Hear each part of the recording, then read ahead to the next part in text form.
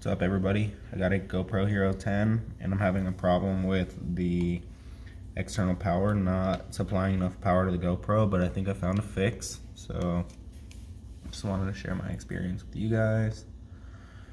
Okay, so no battery, just plugged right into the wall. We're gonna go ahead and power on, see if it gives us our error message. Yep, and there it is. It says not enough power, your GoPro will power off, connect to a 5-volt 2-amp power source to run your GoPro without a battery. So I get that message. It's gonna go ahead and hit OK. Power's off. If you just wait a few seconds, so we'll do 5 seconds. Power it back on. And I can use my GoPro with no issues.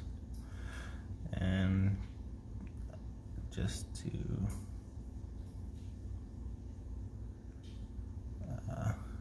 go into preferences, we'll go into about, camera info. You can see I'm running 1.46, which is, I believe, is the latest GoPro. Sorry, I can't get it to focus, but it says 1.46. Yeah, there it is.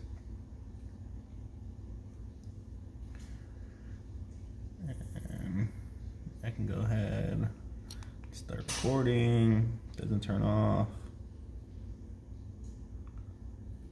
Stop recording. I can power the camera off. And then I can just hit the